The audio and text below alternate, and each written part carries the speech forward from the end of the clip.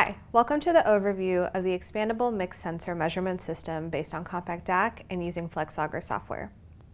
Most verification and validation testing systems require more than one measurement, and so NI designed this specific system to encompass 4 of our most popular measurements: voltage, current, digital, and temperature. But before we jump into the specifics about the system, let's see it in action.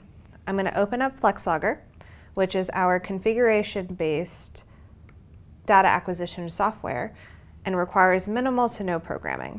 You'll notice here I have a couple of graphs, which is real-time data coming from the sensors from this system.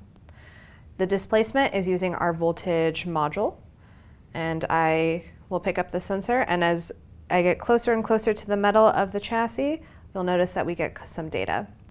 But right now, we're actually not collecting data in a way that we can analyze it. First, we're going to have to hit this run button. And you'll notice as soon as I do that, a TDMS file is now recording. So now everything I do will be recorded into this file. The digital module is in this angular position. So you'll notice as I change the sensor, we see activity on the graph as well. And the last sensor that we're going to see is this thermocouple for the temperature module. And when I put my finger on it, you'll notice that the bar graph goes up, and as soon as I let go, it goes back to ambient temperature. So now let's see what's actually in this system. What I have in front of me is a 8-slot USB compact DAC chassis, the CDAC 9178. In the system, we have 4 modules. The first one is our 9401, a digital module.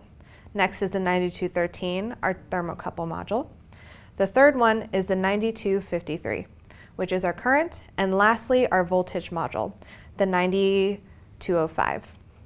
Each of these modules comes with a plastic back shell. You'll see 2 of them available here, as well as the little stands that you see that hold it up for your desktop use.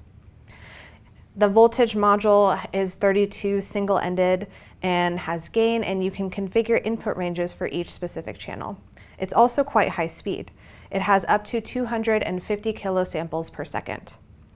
Our current module also has high speed. It has up to 50 kilosamples per second. The temperature is our most common sensor, and so that's why it's part of this system. While this is your starting point for any verification and validation system, it's expandable. As you can see, you have 4 extra slots. So you can add or swap out up to 80 of plus modules that we have available, such as sound and vibration, power, or even strain and load. So now let's jump back into the software. NI has created a specific template for mixed measurement, so when you get the system, you can start easier and faster. We have our channel specifications tab, where it has all our modules, and you can configure your sensors, add more channels, and everything. You'll notice I have a couple of sensors mapped out, as you see earlier. Next, we have our logging specifications. The only thing that I changed here is our exporting automatically to CSV. Our test specifications, which you can add alarms to notify you if anything goes amiss during a test. The default screen that has the real-time data is what you see here. And this is the modified screen to show the sensors that we have. So the entire time we've been running a test system. Not much has happened, but when I hit the stop button, you'll notice that we have 2 files available, our TDMS and our CSV file.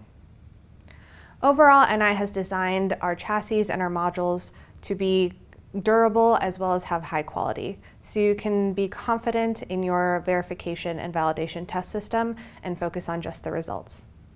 Thank you for watching the overview for the Expandable Mixed Sensor Measurement System.